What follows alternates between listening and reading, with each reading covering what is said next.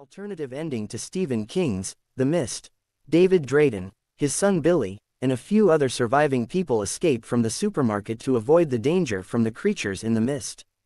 They soon discover that the mist has covered the entire world, and the government is taking drastic measures to stop its spread. After many hardships and dangers, the group reaches their car and decides to hit the road in search of a safe place. However, as they drive through a town, they encounter a group of people who offer shelter in a church. There, they become trapped as the mist does not subside, and the appearing monsters threaten their lives. People begin to question their beliefs and faith, and the atmosphere in the church becomes increasingly tense. Eventually, David Drayton discovers that he and his son hold the key to escape. Billy is the only one who is not tainted by fear and faith, which allows him to pass through the mist and find help on the other side. When Billy returns with help, David and the remaining people decide to escape the church and hit the road. Soon, they reach the army, which is fighting against the mist and monsters. David and his companions join the fight, and their courage and determination help to stop the danger. Finally, when the mist dissipates, the surviving people receive help and treatment. David Drayton and his son return to their town, but nothing is the same anymore. All survivors, having experienced what they went through, try to find their way in a new reality that is devoid of some people and will always be marked by the nightmare they experienced. The end. Alternative ending version of Stephen King's The Mist. David Drayton, his son Billy, and a few other survivors escape from the supermarket to avoid the threat of the monsters in the mist. They soon discover that the mist has covered the entire world, and the government is taking drastic measures to stop its spread. After many hardships and dangers, the group reaches their car and decides to set out in search of a safe place.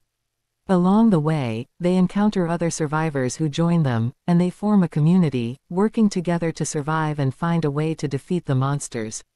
As they travel, they discover that the monsters are not just mindless beasts but are controlled by a powerful being that feeds on fear and negative emotions. With this knowledge, they devise a plan to confront the creature and defeat it.